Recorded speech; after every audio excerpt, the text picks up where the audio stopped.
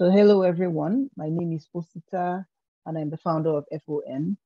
And yeah, if you're just coming to our YouTube channel for the first time, and here at FON, we try to share scholarship information and invite scholars that have won different scholarships to help people that are trying to apply for these scholarships for the first time to get insight on how to go about it. So yeah, if you're looking for that kind of information and you'd like to keep track of the different videos that we're going to upload, feel free to subscribe. And then subsequently, every single time we upload a new video, you can just see a notification and come right ahead and watch. So today we are going to be talking about the Chevening Scholarship. And I'm really glad that we have a number of people in the house who are probably also working on their essays. So the first thing I'm going to say before I go ahead is that if you've already written your essays and you're about to submit and you're feeling under intense pressure, you're feeling like you don't know whether you're going to succeed and all of that, I would just ask you to pause for just a minute and take a deep breath. Just take a deep breath.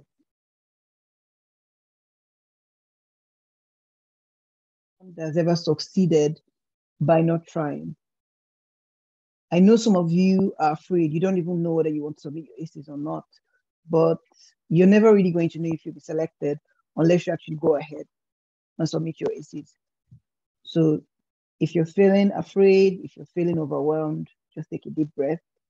Everything is going to be fine. What's important is that you have the courage to start and you're going to finish what you started. So first and foremost, I would like to say that the views expressed in these videos are my views. They do not express the views of the SCDO or the Chevening body, right? These are my own views, expressing my views of the scholarship application process, writing the essays, and do not in any way describe the opinion of Chevening. So I just want to make that very clear. So we'll jump right into it. Most of us that here already know about Chevening, but just to reiterate that point, Chevening is a body that is focused on trying to engender development in different countries by offering fully funded scholarships to people in over 150 countries to come to the UK to study so that they can gain skills, create networks, with other young leaders and go back to their home countries to create impact. So that's just like what Chevening is about in a nutshell. Chevening is a UK government-funded scholarship. They are administered by the FCDO, which is Foreign Commonwealth Development Office, and they have branches across all the Commonwealth countries, really. So yeah, Chevening gives fully funded scholarship. It doesn't matter what university you select, whether it's Oxford, whether it's Cambridge, or whether it's Imperial College and so on. Chevening, once you've gotten the scholarship, Chevening is going to sponsor your tuition and your cost of living and all that for you to come study in the UK, so you can gain the skills to go back and impact your home country. I hope that's clear. Again, if you're following, please type on the chat that you're following so that I know that you can hear me.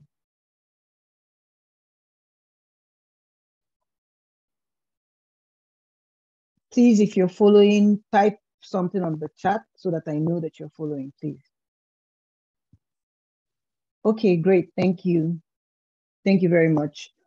So there are, if you're starting the application for the first time, it's good to know that you have to have your degree certificate because it's part of the documents that are required.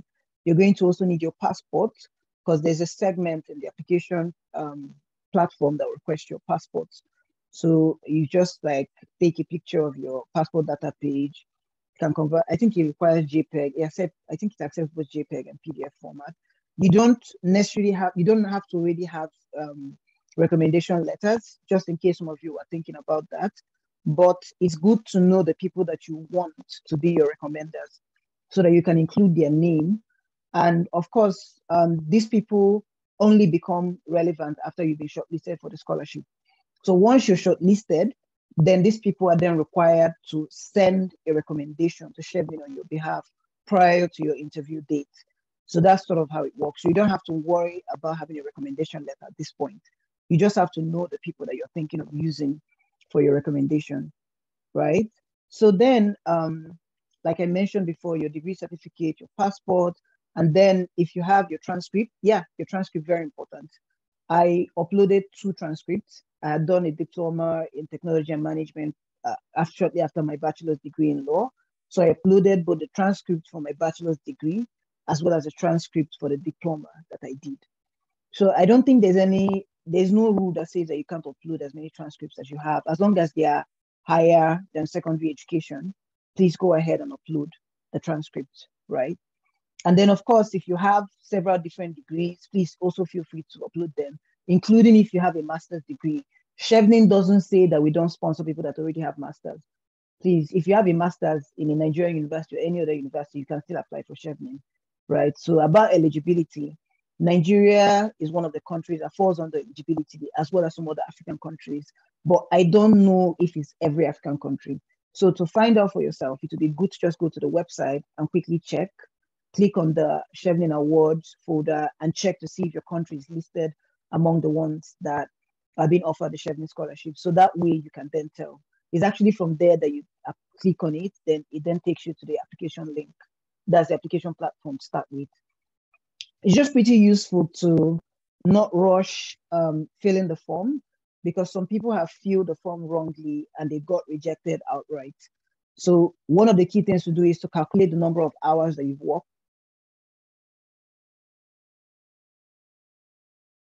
to fill in the form. You're going to see that there's a space where you indicate the job, the place that you worked and the number of hours. So it calculates it automatically by the number of weeks.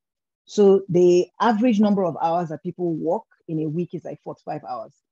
So if Chevening says that we require a minimum of 2,800 hours, so you're supposed to cross-check whether if you multiply the 45 hours a week in whichever role you're currently doing by the 12 months or by the 24 months, depending if it has been 2 years, you're going to be able to get the required number that Chevening is requesting.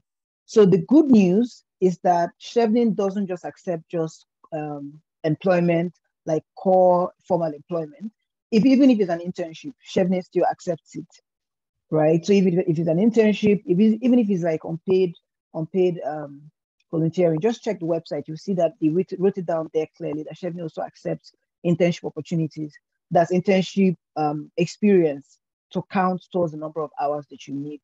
So what you need to do is to first write out the experiences that you have and check the number of years. If you worked for up to 3 years, you can simply just put that you worked, put the number of hours per week and state how many years that's been. And it automatically calculate the number of hours, and you can see that you've exceeded the Chevening minimum. But if you put the wrong number of hours or the wrong number of years by mistake, you might get rejected outright. That's happened to some people. So that's why I actually spent time trying to explain this. Take your time in filling the form. It's useful to have written your essays first and then fill the form when you're not under pressure. Please don't fill the form when you're under pressure, right? Because you're going to miss out on things that might end up like getting you rejected for eligibility issues outright. So then we jump into the essays, right? I'm going to just quickly run through the different requirements so that we can like hear from you, because I want to be very interactive. I know you have a lot of burning questions, especially now that the deadline is like very close. So I'm just going to run through the requirements. So listen very carefully, and then you can ask your questions. You ask your question based on the essays that you've already written, right? So great. The first essay, there are 4 of them. There's a leadership essay, there's the career plan essay, there's a study in the UK essay or study justification essay, and then there's a networking essay. There are 4 major essays that you have to write to be selected for the Chevening Scholarship. So each of these essays have like different things that they're looking for, really. When the idea is that what Chevening is trying to do is to bring young leaders that they feel are influential, people that they feel are like experts, or people that are already working. That's why they require you to have some work experience. You know, people that can go back with the skills that they've acquired from the scholarship to actually create impact in their home country. So that's sort of the mindset or the framework to think about your essays from, right? So you start from the leadership essay, but you can start from any essay really, but I started from the leadership essay, mostly because I felt that from carefully outlining what your leadership qualities are, as well as the different places that you've exhibited leadership, you can clearly now be able to start to streamline the rest of your essays based on your leadership experiences. So that's sort of like a good way to start. But if you feel more confident starting from a different one, please feel very free to do. So for the leadership essay, you're going to to be very effective in describing your leadership at Chevening, it's very useful to use the STAR approach. And using the STAR approach, the STAR represents situation. Please, if your mic is on, can you mute yourself, please?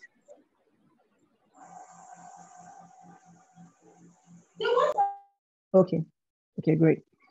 So you use a STAR approach to write your leadership essay. So the S stands for situation, the T stands for the task, A stands for the action that you took, and then the R stands for the result that came as a result of the action that you took. So I'm just going to start from the first one, which is the S, the situation. In trying to structure your leadership experiences, you start from the situation. For example, I'll just give an example. When I was an undergraduate, I was the president of a literary club where I mentored young people that were writing and expressing themselves as a way of improving themselves, improving their English language, as well as improving their writing ability, of course, which I'm sure that academic writing.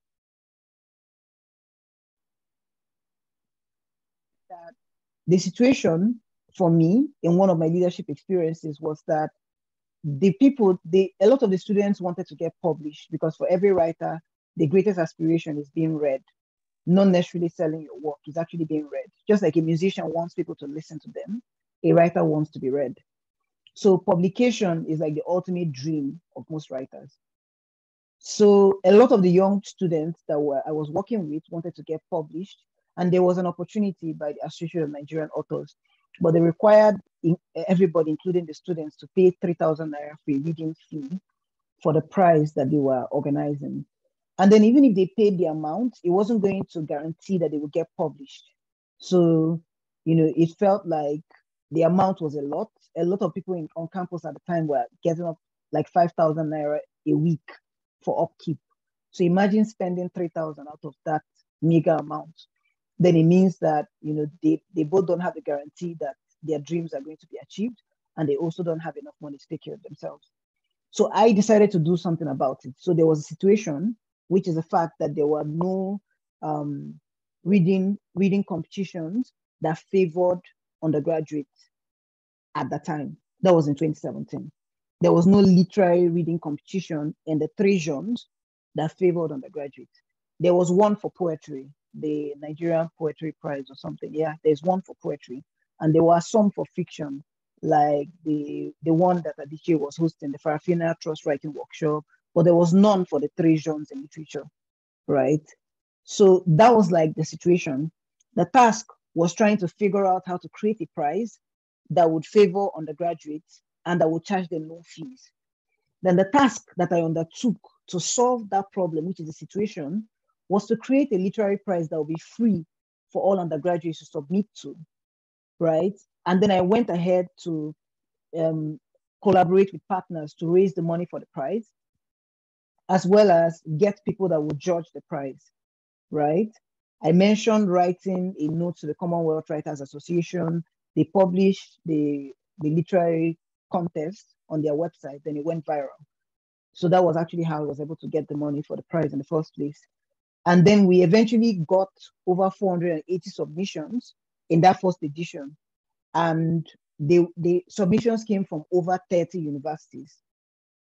Now, the funny thing is that this experience didn't directly relate to what I was applying for, because what I was applying for is something in entrepreneurship. But then it had elements. The elements is that I was trying to show that I was a problem-solving individual, and that the problem-solving approach started right from my undergraduate days.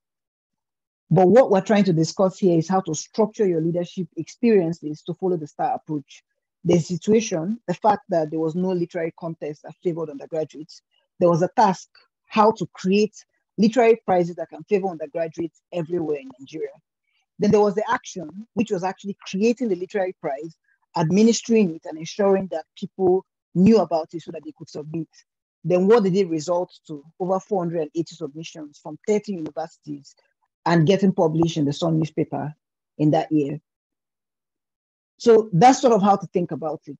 I'm not saying that your leadership experience will be the same. Everybody has different leadership experiences. But the point is that if you're going to write it, you're going to have to structure it to follow the STAR approach. It makes it easier for the panelists to read. And believe me when I tell you that some of the panelists are going to be Chevening scholars themselves. So they know how they structured their own essays when they were selected. So they're going to be looking out to see if your essays reflect that. And if your essays don't reflect that, you're going to be rejected. You're just going to be waiting till January to be rejected. So if your essays are not structured that way, now will be a pretty good time to just sort of structure your essay in that way. And I'm telling you because it was my own experience, right? Okay, great. So we're going to move forward to the networking essay. So the networking essay also still follows a STAR approach. But the difference between the leadership essay and the networking essay is that in the networking essay, you're trying to focus on how exactly you've been able to network with different people. You need to be able to show that you're the type of person that is influential. Someone that is influential is not just someone that knows people. Someone can know a lot of people and not be influential. Someone that is influential is someone that is able to leverage the relationship that they have with other people to do things, to accomplish things. That is influential can use the relationships that they have with a large number of people to organize those people together towards a common goal. And he would do it without actually paying them because he has a relationship with them. So the Chevening board that is looking at your essay is probably going to be looking out for whether you have clear instances of the different places that you've had to network with other people. And then, of course, there'll also be like clear instances that show how you maintain and build relationships. So maybe if you met some people while you were in secondary school, and then you ended up 3 or 4 years later working with those people on some kind of project. So that sort of tells the reading committee that you're not just creating relationships, but that you're maintaining the relationships. And then you go a step further to show that you not only maintain that relationship, but you are able to leverage that relationship to get something done. That's the core of you being influential. The more instances you can provide, the better a candidate that you're going to look. For me, when I was writing my essay, I mostly talked about how I leveraged the relationships I had to try to organize scholarship hacks. I talked about how I was working with someone back when I was doing my NYSC. We both worked on the library project together back when we were NYSC. And then I now told her about the business and we started building a business together like 2 years later. So that sort of still connects because I talked about, like I mentioned her name specifically when I was writing my leadership essay, because I wanted them to know that this is a real person, that I'm not just making things up. Some people make up stories, right? Please don't make anything up. Write exactly what happened. Talk about your experiences. To make it more clear and convincing, include the names and dates, if possible. The names of the people you collaborated with, the organizations you partnered with, those type of things. It makes it more real, especially if someone can actually go on Google and verify exactly what you've said. To date, you can still go to my Instagram channel, my Instagram page, and you will see the video of the Jigawa State Television talking about Osita James and his colleagues building some libraries in Jigawa. It's still on my Instagram page till today. And that video was created in 2017. So even if they had wanted to do a quick check to verify if I was telling the truth or not, they would have found the evidence there. And the good thing about having evidence is that once someone can verify 1 or 2 things about what you've said, they are likely to believe the rest of the things you've said. So that's like a good place to start. Think about the different people that you've had to interact with over a period of time. Don't think about it just in the context of maybe I was volunteering.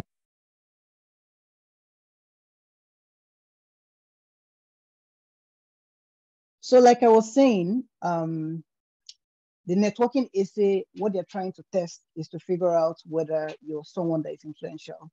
So feel very free to talk about all the experiences that you've had, where you had to like collaborate with different people, even people that are not even your friends, right? For example, I talked about being part of the NHEF Scholars in 2017, how I met some people, and then I eventually worked with those people to be able to accomplish something subsequently, like 2-3 years later.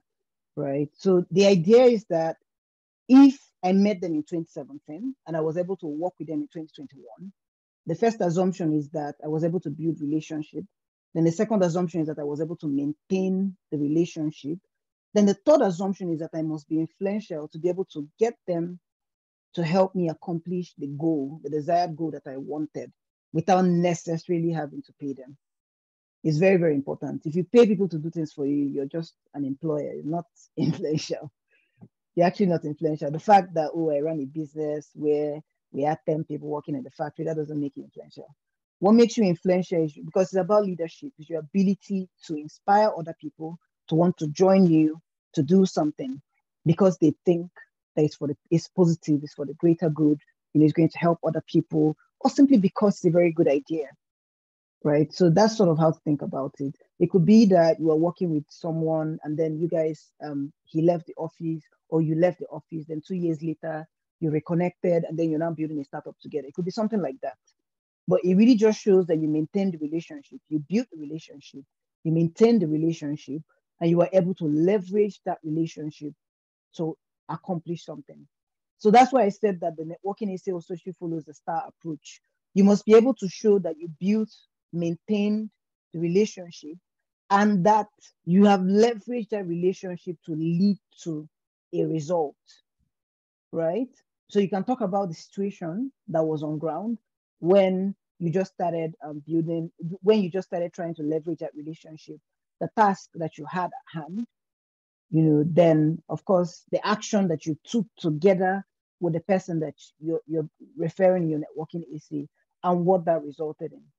So it's still the same STAR approach, but just used a little bit differently. You first have to figure out like which person you want to use. Because remember that the number of words are limited. So you can't just like write about all the people that you know. That's not going to be very useful. So for me, I would advise to have like a minimum of three. A minimum of three. The human mind understands things in threes. So if you have 3 points, it's sufficient. I had only 3 leadership experiences in my essay. There were 3, and I still got the scholarship. Right? So once you write anything that is beyond 3 and is not very interesting, the likelihood that they will remember is very low. You can go and check it after this call. You can go research it. The human mind understands information in threes. It does. So just sort of try to structure your essay. I'm not saying have 3 paragraphs. Please do not do that. That will probably be very grammatically incorrect, especially when you have like different points. You don't want to lump them all in one paragraph. I didn't say that. I said 3 central ideas, right? 3 central ideas. Like you're talking about your leadership experience, 3 core leadership experience. Then everything else you're talking about in the essay is broken down into the STAR approach: situation, the task, the action, and the result.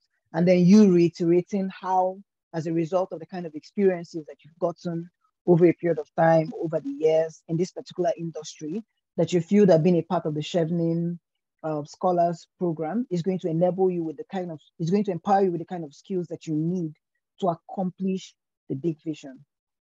So don't just write about your leadership experience in the leadership part. Also remember to point out what your big vision is, because most people start their essays by talking about what leadership means to them. So, but it's not very useful to do that if you don't have a core example to support the first statement that you just made. So if you're going to start your leadership essay by talking about what leadership means to you, I would suggest you support it with something that has happened that directly relates with that quote. For example, my definition of leadership was a firm commitment to the right values. And what I did was that I talked about when I had 2 options: either to stay back in Lagos and bribe someone so that they can change my NYSC posting, or to go to Jigawa. That's how I started my essay. So I had 2 options: either pay someone a bribe so that he would change my posting to Lagos and I'll stay in Lagos and work with a law firm that was going to pay me 144,000 as an NYSC associate, or go to Jigawa with all the uncertainty, not even knowing whether I'll get a job or whether I'll be able to do anything useful throughout that 1 year. So see how what I just mentioned supports the first statement, which was that for me, leadership is about a firm commitment to the right values. I really hope you're paying attention because these things actually really count. If you're going to talk about what leadership means to you, be sure to support that statement with a leadership experience that resonates with what you just said. So that way, the person that is reading it is drawn in to want to know more about your personality based on what you've just said that seems really interesting. So I'm going to move to the next essay because I've talked about the leadership essay right now. I've also talked about the networking essay. I actually spent a lot of time there. Then for the, what's it called again? The study justification essay. That's what I call it, but they call it the study in the UK essay. So when you're thinking about that one, it's very useful to first identify the schools that you want to attend, right? It's not useful to start writing first. It's not going to work. You need to actually identify the schools that you want and sort of structure your reasons for choosing those schools. So what I did was that before I started writing it, I did a research on the different schools in the UK that offered entrepreneurship and innovation courses because I'm an entrepreneur. I have 2-3 different startups running back in Nigeria, even right now. And I have like a lot of background in business. I sort of moved away from law. And then I also have like a background in technology and so on. So I wanted to do a master's in entrepreneurship and innovation. But I first had to do some research because I was tired of theories. I felt like a lot of universities will tell you the theories, but to build a business has very little to do with theories. I wanted a program that was practical, not so theoretical, but very, very practical. So I checked all the big schools. I mostly saw theoretical courses, so I didn't select them. I had to check and check until I found the Nottingham Trent Business School. And when I looked through their modules, I saw that they had like an entire semester that was just going to be focused on a hands-on project where you actually have to build out some kind of venture and get the opportunity to pitch this venture to actual investors. So that was why I chose the school. It didn't matter that Oxford and Imperial College were all offering the same course. What mattered to me was the fact that these specific schools, that this particular school had a practical content that was going to be more useful for the type of skills that I was looking to get. So this is very important because they're going to ask you during your interview. If you just say, oh, I want to go to Oxford and this and that, it will seem very flimsy, like very flippant, like you just want to go to Oxford and that's it. You know, why Oxford, right? Why not University of Southampton? Why not University of Sussex? Why not University of Sheffield? Why Oxford? Don't say Oxford because Oxford is the best university in the world. You're probably going to be kicked out. Because to seem like, oh, you know, since they're giving the scholarship, I might as well decide to go. And nobody says that you can't apply to Oxford. Please don't get me wrong. But the point is that if you're choosing Oxford, have a specific reason that aligns with your core interests. For some people, they argued that Oxford had like the best course for something like, for law and finance, because they have like an MSc in law and finance. And they were like that the people that have gone there have ended up working with some of the big international corporations, like International Finance Corporation, where they're trying to help facilitate development funding for developing countries. So it depends on your reason. But whichever school you decide to choose, don't simply say, I want to go to the London Business School because it's the best business school. Please do not say that. Please and please do not say that. Only say it if you know that the London Business School has specific things in their core programs and modules that directly resonate with the kind of skill sets that you're looking to gain and that can support your current career trajectory. So it's useful to start by talking about like something in the industry that has gone wrong that requires your type of course or your type of expertise to solve. So how I did mine was that I was trying to talk about how Africans are the ones that need scholarships the most, sub-Saharan Africans, and yet they are the ones that don't get as much scholarship as other countries. And I mentioned that one of the reasons why this happens is because of lack of information. And I justified these things with research. I didn't just say it, it was not my opinion. They were actually research papers that were published talking about these things.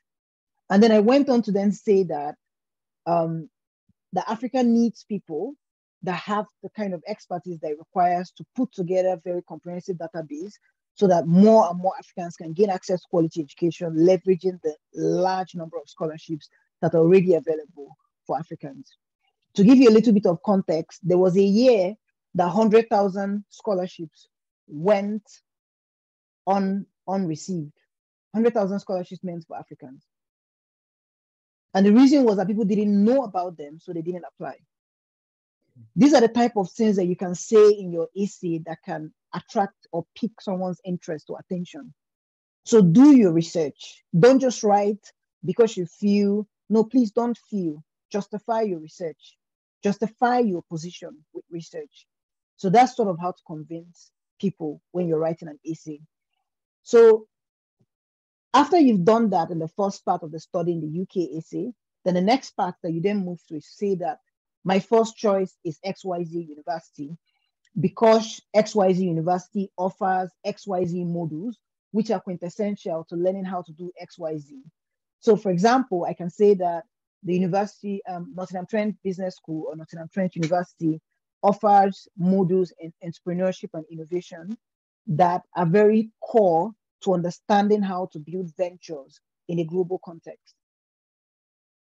Trying to explain that, trying to build something of the nature that I'm trying to build requires expert knowledge. You can't just build it by simply trying to build it.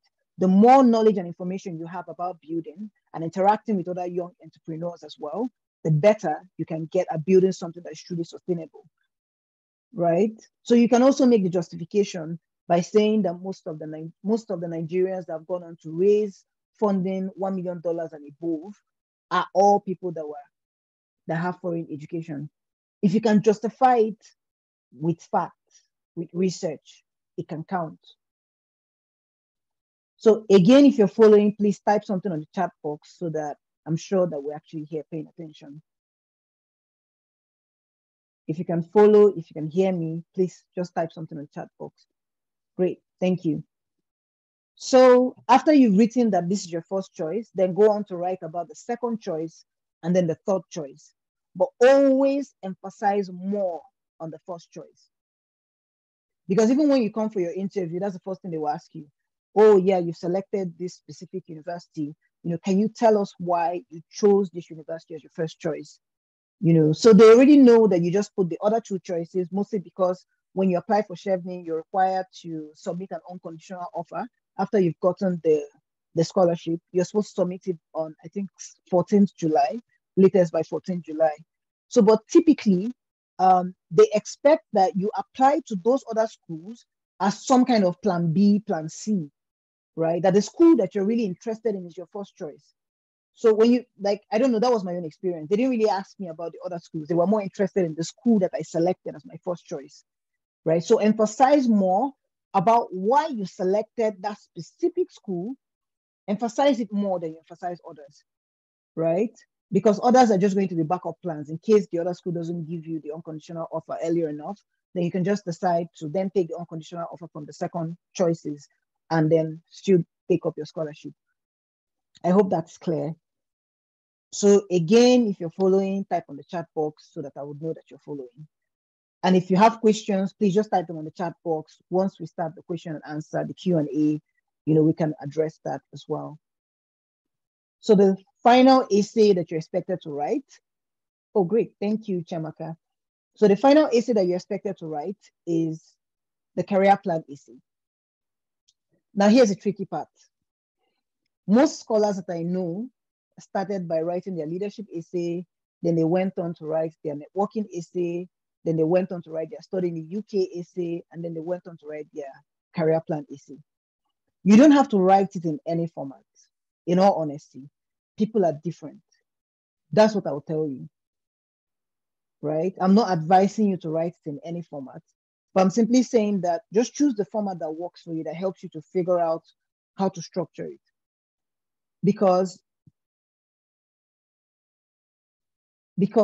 when you're trying to structure your career plan essay, the idea is that you're sort of trying to summarize some of the points that you've made in your earlier essays.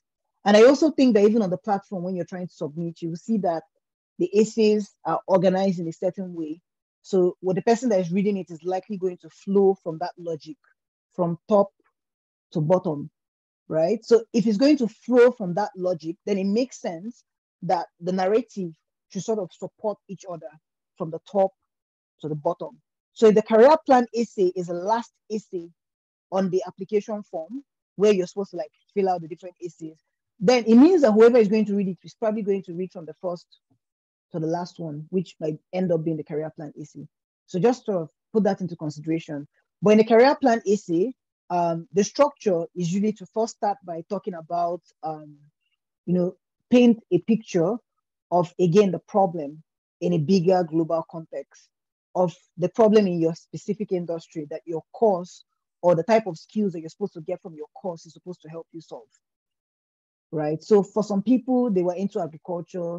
So in that part, they talked about I think, Food and Agricultural Organization and the UN talking about global hunger, and how those problems are, even much more visible in their home countries, because the idea of Chevening is that after you're done with your studies, you go back to your home country. So if you can also point out how a global problem is even more pronounced in your home country, that can also like be very helpful, right? Then the next thing to do in the career plan essay is to use the SMART approach to structure your goals. Because the idea is that they want to know, do you have a plan after your master's, after you've been given the scholarship and you're done studying for your master's? What are you going to do next? Right? That's just like what the essay is trying to figure out. Like, do you have a plan? Are there people that you're looking to partner with? Who are those people? And have you started thinking about it? Or are you like, oh, you know what? I'll just get to the UK first and I'll figure it out. So they want to know, do you have a plan? If you're thinking of coming back to Nigeria, it's very useful to like plan ahead of time. So do you have a plan? What's the plan? So that's just like the idea. Do you have a plan of what you're going to do when you come back to Nigeria?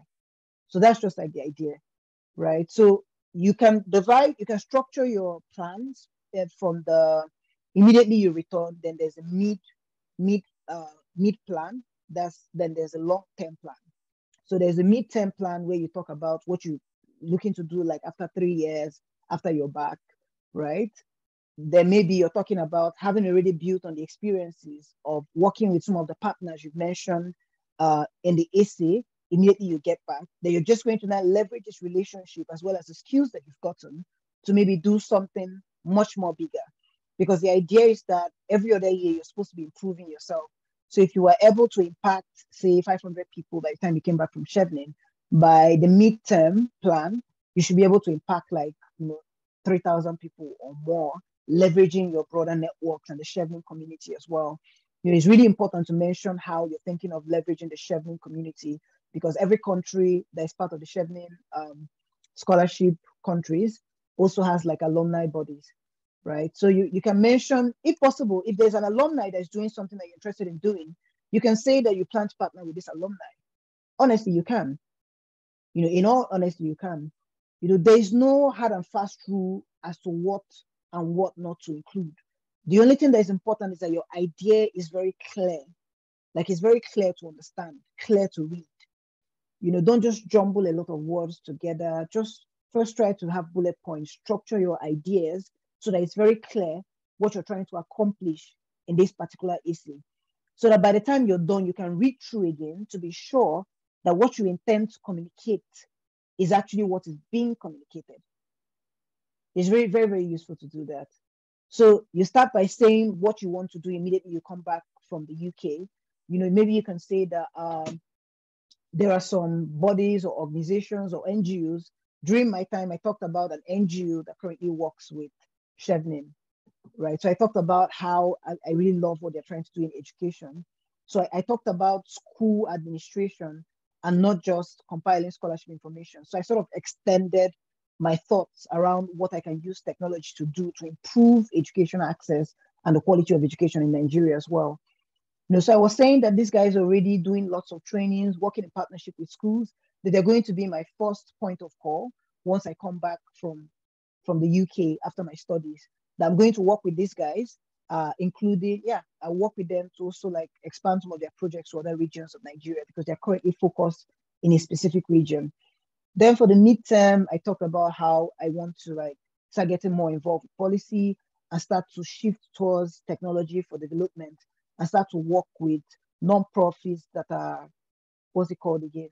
That are consulting for different countries on how to do digital transformation, improving education system through technology and things like that. But the point was that I had a clear plan. It was clearly written out. I had to put them in bullet points before I started writing. And I think that just doing that for yourself before you jump right into it can really make a real difference in the way your essay will eventually turn out. So I think I've spoken too much already, but I think I'll open up the floor for Q&A. I will start by answering the questions on the chat, but if you have more questions as we go, please feel very free to jump in. Is that all right? Can anybody hear me? Can you type on the chat if you can hear me real quick, please?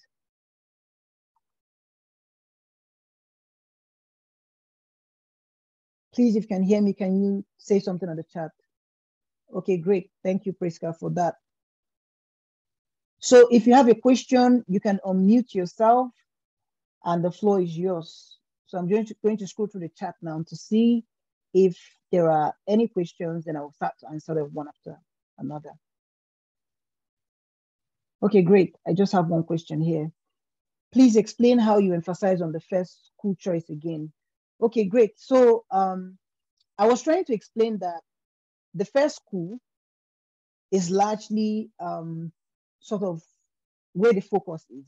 The focus is on the first school because the first school is your first choice. Is your first choice. All the other schools are like backup schools. So the school that you put in your first choice should reflect a level of depth in research. You can't just say, I want to go to the University of Bath because, you say general things. They have teaching excellence. They have research excellence. They're number 5 in the UK. All those things are too general. They're too general. I'm being very honest with you. If I was on the Chevening reading committee and you sent that, I would not shortlist you. Definitely not, because it's too general, right? The idea is that you have to think about what is different about this school from all the other schools that still offer the same course. So that's sort of where you start to like get those nitty-gritties, right? What is different about this particular school? Why this school? Why not other schools, right? Is it that they have a professor that is his core research work is an area that you're interested in, and you're looking to get mentorship from this professor during the course of the year, right? Is it the professor, or is it that they have like a center, like at Nottingham Trent, they have like an entrepreneurship center where people build enterprises, so you can meet other entrepreneurs, you can be part of their programs and things like that. Yeah, so I saw that, and that was part of the reason why I decided to come to the Nottingham Trent Business School, right? So, and then I talked about how their terms were structured in a way that allowed me to really take advantage of the practical aspects of building businesses, because I'm already building several businesses. So I didn't feel like I would be making good use of my time to just go learn more theories. So I felt that the only way I can make good use of my time is if I'm doing a course that is largely practical. And when I went for my interview, I re-emphasized the fact that I chose the school because they have a very firm focus on practicality in the execution of the entrepreneurship course. So yeah. So this is your chance. I know that you're probably writing your essays and you probably have gotten somewhere, or yeah. So whatever it is, let's hear it. If you can't speak, you can just type on the chat what your questions might be so that I can respond to it and help you like address some of the issues you will currently be having with the issues that you're working on.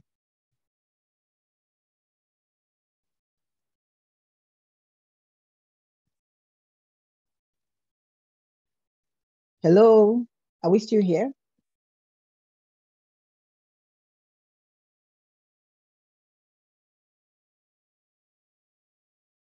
Okay, I can see a chat and the chat box. Let me do that real quick. Okay. Yeah, so do we have any questions? I think there's a Q&A, a short Q&A. Yeah, I really think that this is the opportunity to like just ask any of those questions that may have been bothering you. Either you're still in the process of trying to complete some of your essays, even if it's you don't know whether your leadership experience is relevant, you can ask me. You can tell us what the leadership experience is, and yeah, we can take it from there.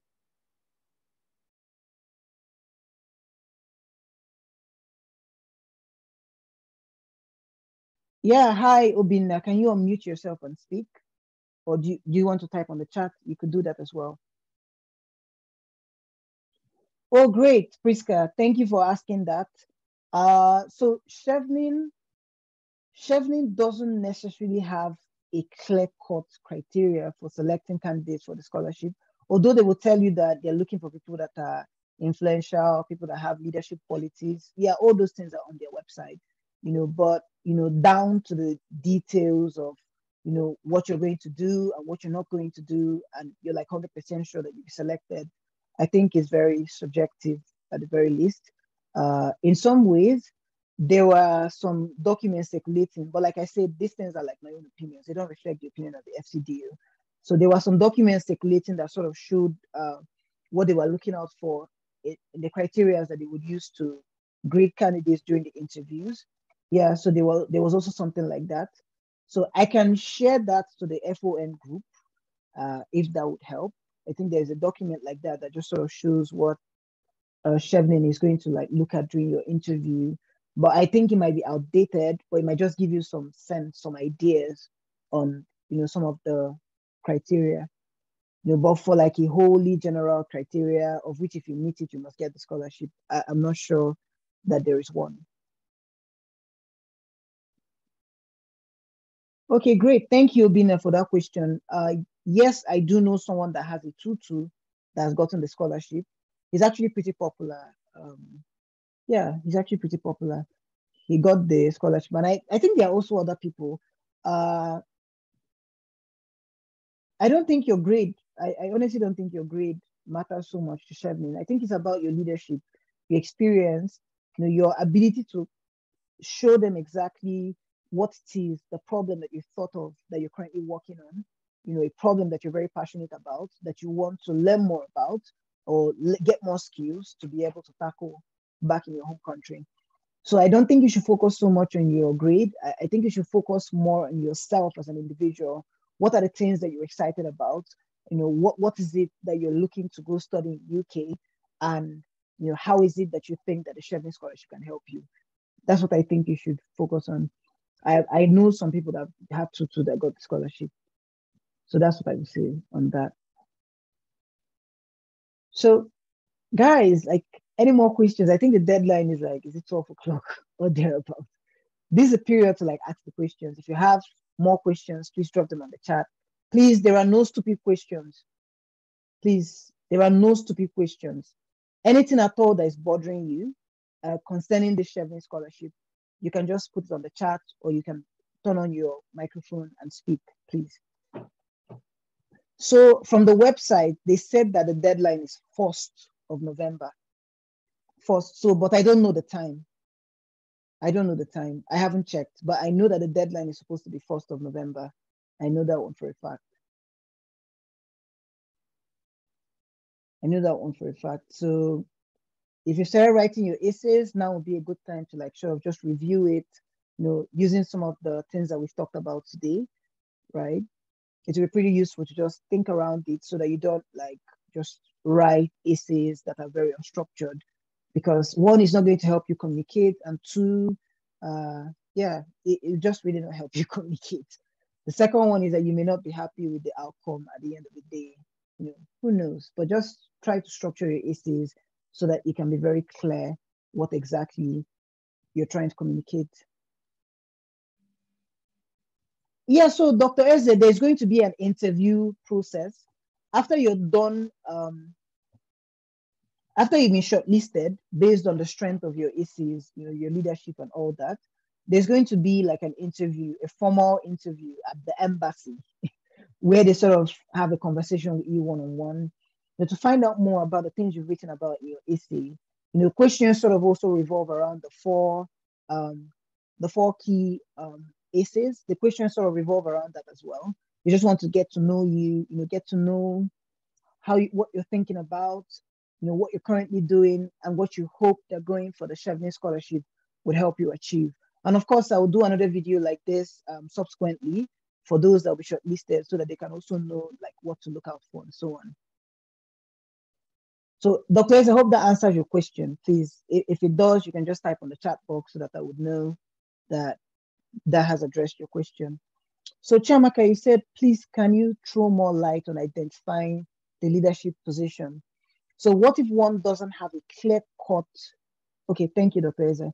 What if one doesn't have a clear-cut project one has carried out to identify specific results with figures? Yeah, this was what I was saying earlier. Everybody's leadership experience is different. So for me, I'm an entrepreneur. I've been doing enterprising things for a very long time. very, very long time.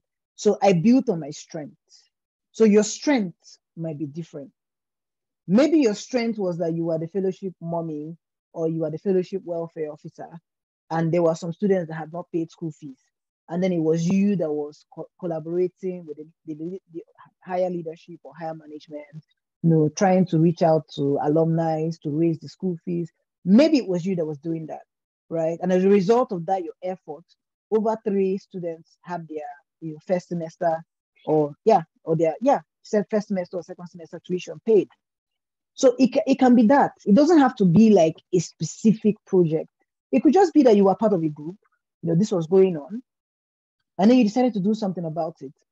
But like remember that the STAR approach, just really helps you to think around impact, to think about your leadership experience from the perspective of impact, because you have to talk about the results. So I think that if you don't necessarily have like a leadership position or something like that, or a clear-cut project, whatever you're going to talk about, ensure that you emphasize the result. What was the result? The result could vary from, over 5,000 students got access to information as a result of my work as the editor-in-chief of our SUG magazine. It could be that. It could be anything, really. Like I said, there's no clear-cut statement or expectation as to what a leadership experience should be. We are diverse individuals, we're dynamic individuals. So leadership experiences can vary. But what's important is that when you structure it using the STAR approach, you're able to show clearly that there was a situation, you did something about it and it resulted to something positive. So Chiamaka, if that's answered your question, please just type on the chat real quick that it has answered it so that I will know that I've addressed your question. Thank you very much. So for Priska, you said, please can you emphasize on the career AC? So yeah, I talked about it earlier. Like I said, in your career plan essay, it's useful to structure it using the SMART model, because the SMART goals, goals have to be smart for them to actually like be achievable, right? I'm sure everyone here probably knows about the SMART approach to like goal setting. It has to be specific, measurable, actionable, result-oriented, and time-bound, if I'm not mistaken. Yeah. So just sort of structure your goals like that. Don't just say, I want to be governor of my state, or I want to be a minister. A lot of people are probably going to say that, but I'm not saying don't say it, but if you must say it, you have to show how. Is it a SMART goal, or are you just like leaping? Like, are you leaping from a master's graduate to like the minister of Nigeria? Like, how does that work? What happens in between? Who are the kind of people that you want to work with? Do you want to have worked in government for like 4 years? Just think around it. That's just sort of what I mean. Use the SMART model to think around your goals and structure them in different paragraphs. You could have the short term, you could have the medium term, and then you can have the long term.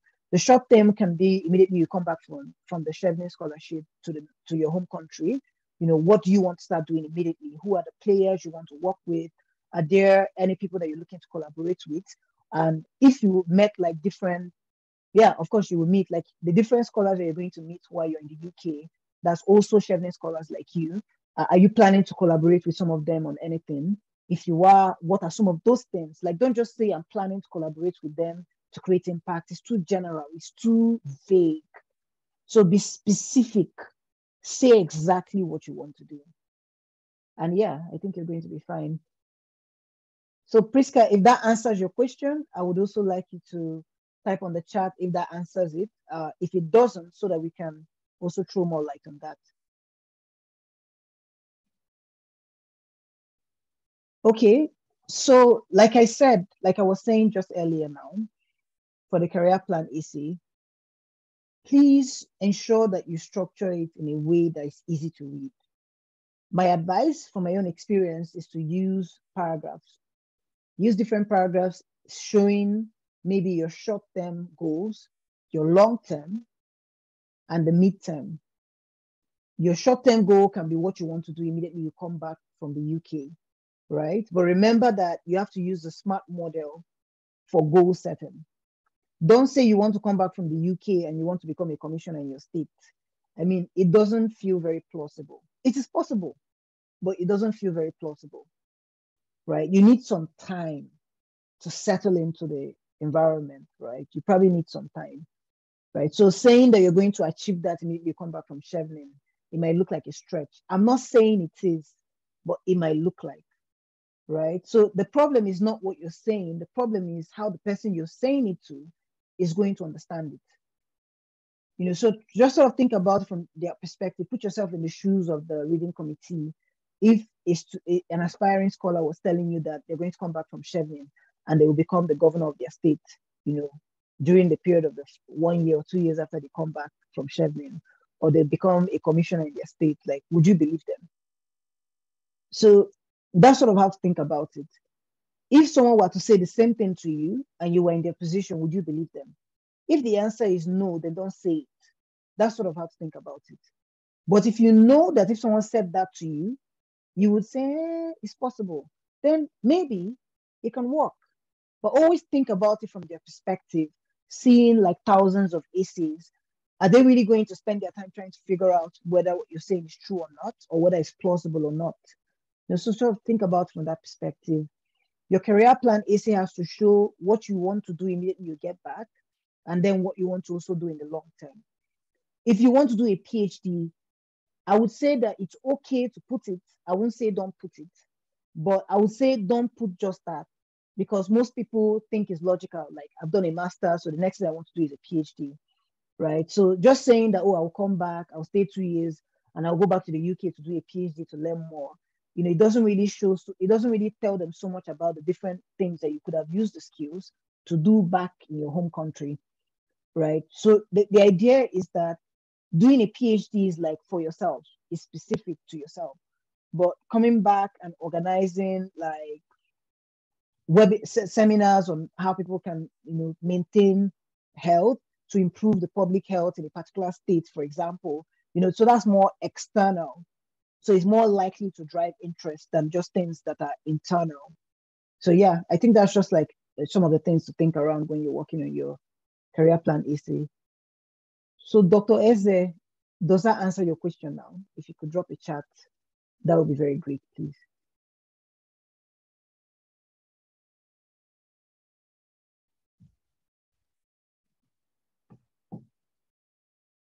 Dr. Eze, are you still there?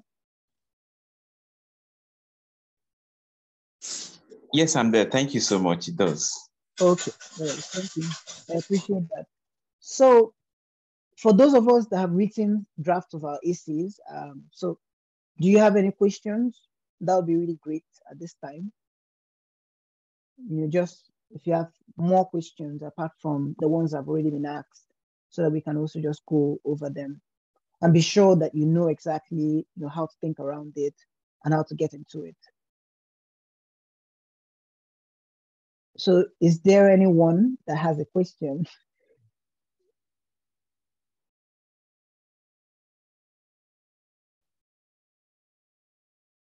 Okay, I will take that as a no. That's all right, but please feel free to drop your questions on the FOM group, even after we're done with this recording, right? I'm also going to try to, I'll share the link to the recording as well. When I have the time, then I can upload to YouTube so that people in the next year that also want to apply can watch the video to learn more around how to structure their essays and so on. So, but yeah, thank you all so much for being here. And yeah, it was really great just sort of engaging with the questions and telling you the little that I know about the Chevening application process. It's been a day, yeah, but I'm grateful that I'm here and I'm glad I was able to do this to help. So if you need more help, feel so free to drop me a chat on WhatsApp. I can drop my email on the chat real quick. I'm dropping my email on the chat real quick. So you can just drop me an email, or you can drop an email to Flourish Opportunities network@gmail.com. Yeah, so you can send an email either to me or to Flourish Opportunities network@gmail.com, and you will get all the answers that you need relating to the issue of scholarship. So those that were asking how can they join the FON group, so let me type my Nigerian line real quick. So you can just send me a DM on WhatsApp and I will add you to the group. Yeah, so I'll give that 5 minutes so that you can take down the number if you want to chat me up so that we can add you to the group, and then we'll bring the meeting to a close. Again, thank you all so much for being here. And if you have any comments, whether on this particular scholarship or on other future ones you want to do, you can feel free